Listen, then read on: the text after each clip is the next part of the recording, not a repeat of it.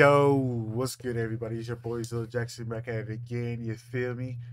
Before we start off, let me just go ahead and say, what's the Zilla gang, bro? Appreciate you coming in. Thank you for the follow, the subscribe, all that, bro. Appreciate you so much. But let's get right into the video because it's gonna be pretty interesting. We got Sunny2V or Sunny, whatever his name is. Link down in the description, my socials, like, comment, subscribe, all that good stuff. I'm gonna be watching a video about how, man, like Jackie Chan's son, Jackie Chan's son, yeah. Jackie Chan's only son hasn't had the easiest life. Between an unsuccessful film career and the time he spent in prison, JC Chan has been unable to live up to the high standards set by his father, and it all began with JC's luxury upbringing after his birth in 1982. At this point in time, Jackie Chan was permanently busy with acting and would therefore spend only 2 weeks per year with his son, which was, quote, contained in the household as they were too famous to go outside. This sounds like a... Okay, I know a lot of people are not keeping up with the fucking WWE bullshit. I'm not keeping up with it either, but it sounds a lot like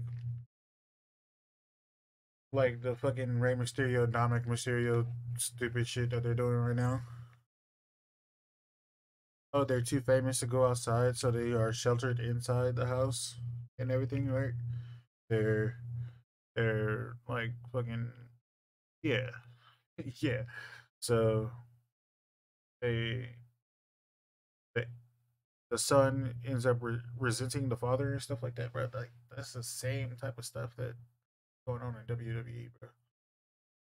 But fucking let's continue. His father's busy schedule meant that JC was raised almost entirely by his mother, who began to spoil him with luxuries afforded by Jackie Chan's fame and fortune. Jackie wrote in his memoir, when he was little, JC never had to worry about having enough food, how to pay his school fees, or if he needed to be driven anywhere. I would arrange it all. I regretted that later. No one should have such a good life from their birth. Jackie Chan clearly believed this, as his upbringing was almost the opposite. Brought up in dirt poor conditions by refugee parents who couldn't even afford to pay for his birth, Jackie Chan was forced to develop discipline as well as an appreciation for scarcity. In addition to this, Jackie Chan's youth consisted of drama training all day long, from 5 AM to 11 PM with breaks for lunch and dinner. When he misbehaved, he was beaten with canes. When he fell ill, he was told to suck it up, which Jackie Chan has since highlighted as beneficial in comparison to his son's upbringing. I really think...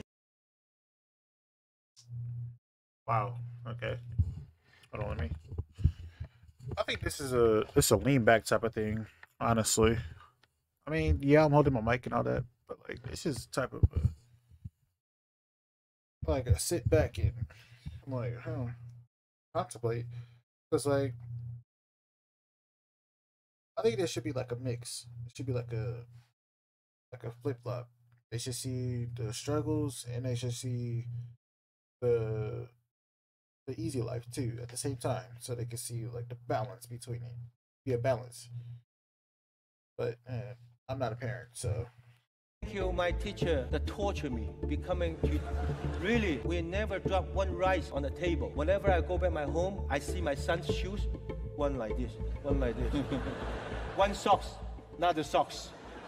No discipline. JC's cushy childhood led Jackie Chan to write in his book, when he was a teenager, I definitely didn't think JC was pushing himself hard enough. I'd work all day, go jogging at night, then get back and see that he'd gone to bed, even though it was only 9-something. I'd grumble, he's asleep already. I'd storm out in a bad mood and go jogging again, thinking when I was his age, I wished he could follow me around all day to see how much I did. Sometimes I'll have 8 meetings in a row, right up until midnight, then I'll go home, do some exercise and read scripts. JC's clear lack of drive and ambition in comparison to his father led JC to drop out of college at the end of his first year, stating, I wanted to be a musician. All you can see in Virginia is sheep, although other sources state that he was expelled from the school as a result of excessive drinking, unclean living conditions, and 2 semesters worth of unwarranted absences. JC's desire to become a musician was against the will of Jackie, who had not wished to see their son in show business. He wanted JC to be a lawyer, an engineer, or a doctor, as JC's mother had, quote, Yeah, bruh.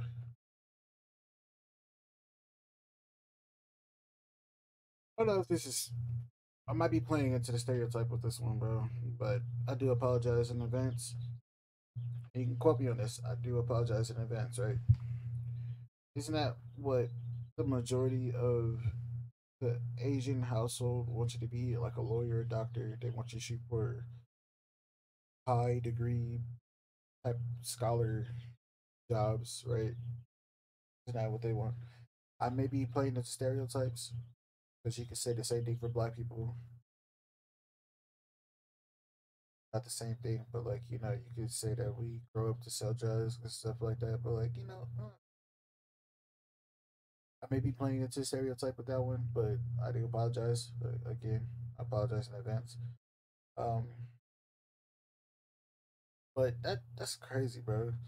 I mean, I know I don't know what to do with my life right now, but even when I was even even when I was a little kid, I had to drive to actually get somewhere, bro. I had to drive to get somewhere, do something. That's crazy.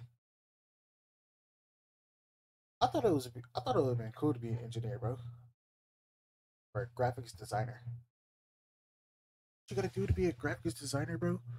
Literally, you go to school, and then you fucking. I don't know, no, no. Maybe it's not graphics designer. Maybe it's what's the job called when they just make the blueprints of the fucking of a structure, whatever it is, whatever it's called. We'll do that later. We'll figure it out later. But like, bro, that's crazy. Already lost her husband to this profession. Despite the wishes of his parents, JC moved from Los Angeles to Hong Kong in 2004, where he planned on cultivating his own successful story in music, stating, "It is my hope to become famous based on my own abilities, rather than rely on my image." JC was so confident in moving to China that he gave up his American nationality in exchange for Chinese nationality. However, it's possible that this choice came into question after he'd released his first album. Described in reviews as being a horrid absolute waste of money, the album simply titled JC was a commercial failure. The reason for this, as described by JC himself, was because Hong Kong is different from other places. You need to do music and movies, leading JC to appear in his first film titled The Twins Effect 2, which received an IMDb rating of less than 5 out of 10 stars. And while it'd be ridiculous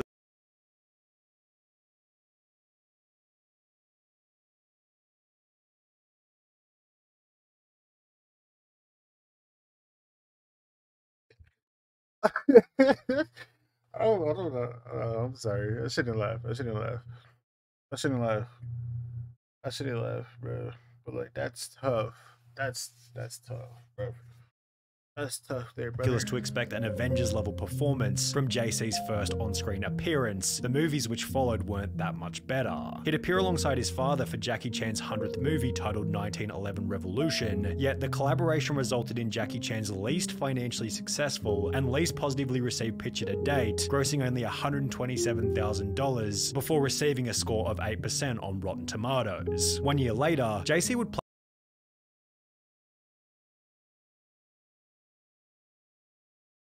I ain't gonna lie. After Rush Hour 3, I thought Jackie Chan was just done with making movies, stuff like that, bro. I thought he had like retired and he was just like living a good life after that, bro. I who knew? Who fucking knew? I mean, who knew he had a son besides you fanboys and fangirls, or whatever you want to be called? Because we don't discriminate right here, okay? um, like, bro, what? What? play the main character in a movie called Double Trouble, which also entered media headlines after grossing an even more pitiful $9,000 during its first 2 weeks, making it one of the biggest box office flops in history. To add insult to injury, JC would then play the main role in a movie called Whoever, which, despite a government mandate forcing it to be played in half of the country's cinemas, failed to crack the Chinese top 10 and has received only 15. I'm weak, bro. At that point, bro, why don't you just quit? Oh, you can't go back home. That's right. So you're by yourself.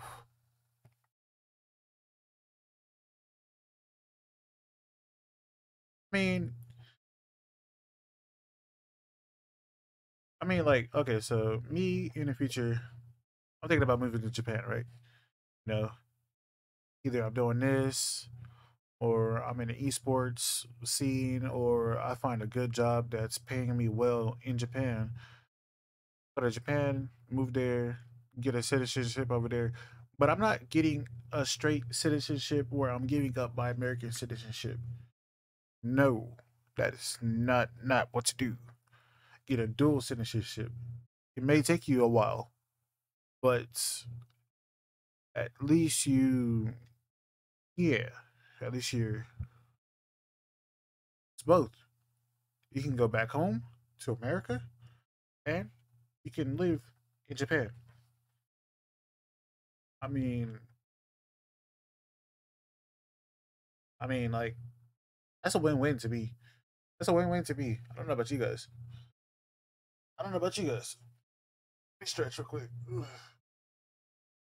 Uh, ratings on IMDb since its release in 2012. The only positive news for JC seemed to have been coming from his music career, as his second studio album would top Taiwanese charts in 2010, although it seems the album hasn't achieved much long-term success, as there's not even a single online review for the music, and it took about 30 minutes of digging just to find the track list. The performance of the album was unimportant anyway, because on the 14th of August 2014, JC would find himself in a profound new media scandal, making every prior controversy seem insignificant. Police would upload footage of JC Chan being arrested at his parents' $10 million luxury Beijing apartment, during which he'd admit to having approximately 100 grams of weed in his cupboard. This was extra bad for the Chan family's reputation, as Jackie Chan had been China's official anti-drug ambassador since 2009. For this reason, Jackie Chan would take to social media to that motherfucker got disowned. He got disowned fast, bro. Fucking dickhead, bro. Oh my god, he got disowned, bro. He's a fucking dumbass. He's a dumbass, bro. Apologize, writing, "For my son JC to get into such trouble, I'm very angry and astonished. As a public figure, I'm ashamed. As a father, I'm heartbroken. I can't begin to describe his mother's pain. I failed to be a good father and I deserve the blame. I will take the responsibility and apologize to the public on behalf of JC." In the process, Jackie practically disowned his son, stating that he hadn't and didn't plan on using any of his connections to lessen JC's sentence. "I have not visited him even till now. I did not even use any connections to call anyone. If JC only went in jail for 1 week or 10 days, how would the public look at us? We are public figures and all the more we have to abide by the laws," which was accompanied by Jackie Chan somewhat hilariously telling JC's lawyer to slap him twice for me. While Jackie Chan wanted absolutely nothing to do with JC, the Chinese government took the opposite approach, making a public anti-drug example out of JC by televising the trial, which would happen approximately 4 months after his arrest. JC was sentenced to 6 months in prison and was ordered to pay a $320 fine for possession as well as the crime of sheltering others to take drugs. JC took this sentence humbly, stating, "I have broken the law and should be punished. When I return to society, I will not repeat this because I have let my family and friends down yet again, although this wasn't enough to satisfy his parents, who didn't even attend." Bro, that's so sad. That's so sad. I feel bad for this dude. I feel bad, but I don't feel bad at the same time, bro. I mean, he kind of brought it upon himself. That's kind of his fault. But, like, dude, you gotta be better than that. You gotta be better than that, bro. Like, there's no way. You honestly brought shame upon your family for no reason at that point. You had it all. You lost it within the palm of your hands, bro. And the trial. Whilst in prison, JC would send letters to his mother in which he explained that he experimented with drugs because of the bad crowd he was mixing with, and started relying on drugs to soothe himself whenever he felt upset. JC also wrote about the struggles he faced growing up in a famous family, and revealed that the expectations of fame placed a lot of pressure on him. He then expressed his They didn't want you to be famous in the first place, though. That's saying I'm pissed. That fucking pisses me off right now. That's pissing me off right now, bro. They didn't want him to be famous in the first place. They didn't want him to go down that path, right? but you feel pressured that wasn't really going to be pressure if you would have, not even if you would have done the same thing as they would, like they wanted you to do. Even if you were just, even if you were like a, let's say, maybe you don't become an engineer, maybe you become an athlete, or you become, uh, you go and you do fucking coaching, or you go and do welding, or you go and do all this other stuff. Bet you that pressure is zero. Bet you that pressure comes to lower than what it would have been if you were think if you would have like stayed out of show business, because they didn't want you in show business in the first place. But that's your fault.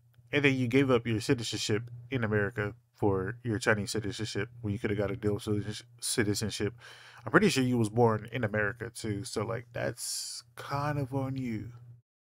But like that's tough. Happiness with Jackie for not showing him enough concern. However, his father wasn't rushing to offer any kind of sympathy. Jackie Chan would state in an interview, "I hope to be an anti-drug ambassador for life. I even hope that after JC is out, he can be an anti-drug ambassador too, telling everyone to stay away from drugs," which was followed by Jackie stating publicly that he supports the death penalty for certain serious offenses. Additionally, Jackie Chan would announce that he would donate the entirety of his reported $350 million net worth to charity and not pass it on to his son JC, adding, "If he is capable, he can make his own money. If he is not, then he would just be wasting my money."